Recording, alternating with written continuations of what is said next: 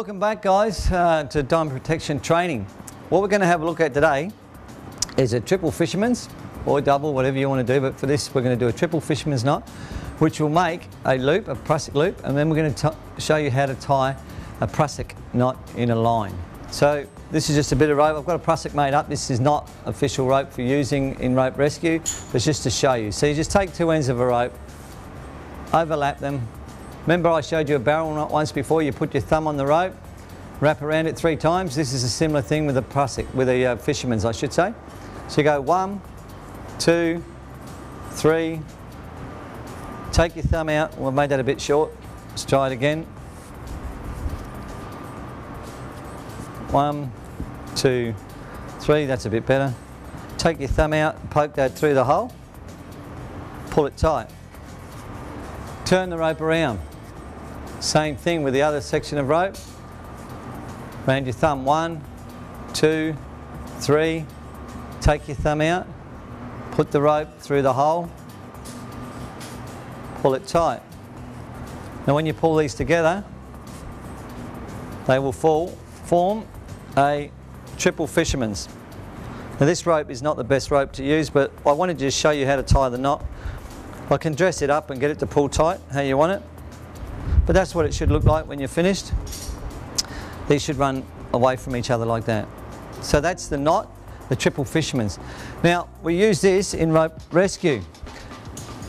Not so much nowadays, but back in the day we used to use these for climbing. We still do use them. You can use them as a stop on a rope. You can use them as a fuse in a rope. We might talk about fuses later. But if you're going to use this to climb, this is how you would do it. You take the rope, you would pass this through itself 3 times. Once, twice, and then 3 times through itself. And then we'll just dress it. You often hear us talk about dressing knots. We want them to look good. We're hanging our life off of them. So you'll get this effect. And you could climb with this if you wanted to. You might have seen John and myself show you how to put a foot loop in and climb. Well, this would, since this is a short one, this would go here. You would stand up, slide this up, and then you would sit in it. And it would hold your weight.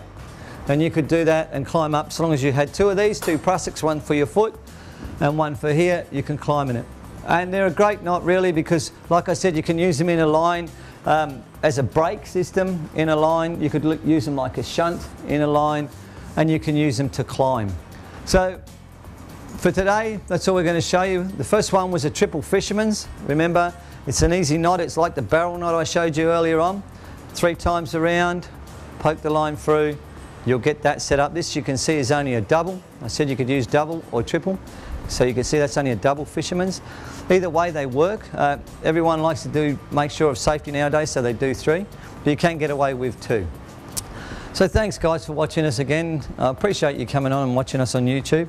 We've got some good stuff coming up with regards to climbing, vert rescue, confined space rescue, BA, and all those type of things. So get on YouTube and have a look at us. Subscribe to our YouTube channel.